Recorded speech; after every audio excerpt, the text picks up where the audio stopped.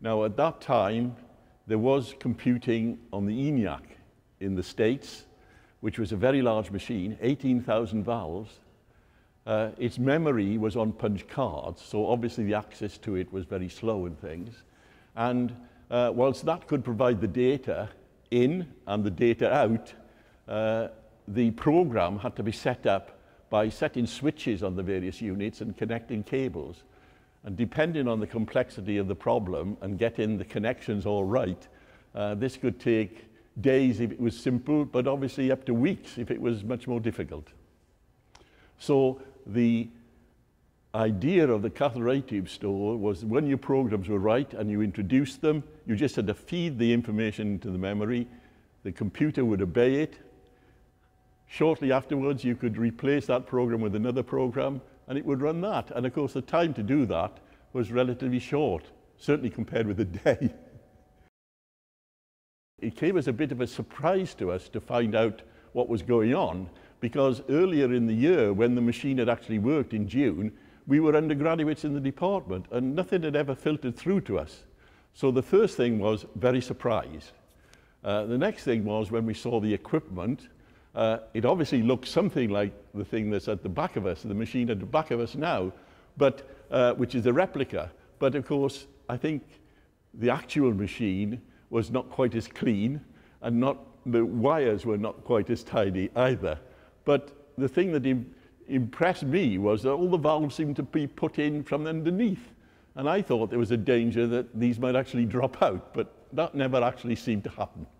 But we were really enthused because we felt there was great potential in developing this into a user system, and there seemed to be problems around which people needed to have this sort of machine for. We already knew about areas where people were using teams, using mechanical calculators, 50 mechanical calculators to try and solve their problems. And they were desperate to get something which was more capable. The baby was built by F.C. Williams and Tom Kilburn and Jeff Tutill. They built it in conjunction with technicians in the university who actually built the chassis, cut the metal, obtained the racks and all that sort of thing.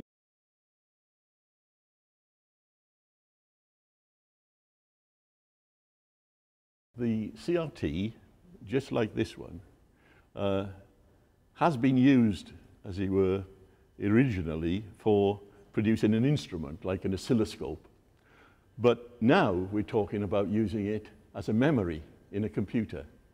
And the idea is that you can store on this screen, which you can see, the white screen, you can store in separate places on this screen, discrete places, you can store different charges, and those charges can be coupled to a metal plate which covers the screen. So when they change, that signal is coupled to the metal plate and you amplify it and you can detect what they are.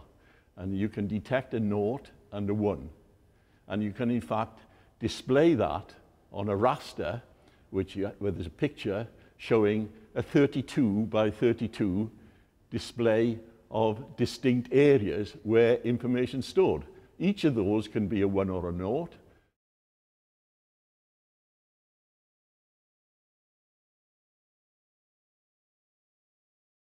What the baby machine here was, originally built for was to test that it not only worked statically to show steady pictures, but it could be used with all that information being changed at electronic speeds.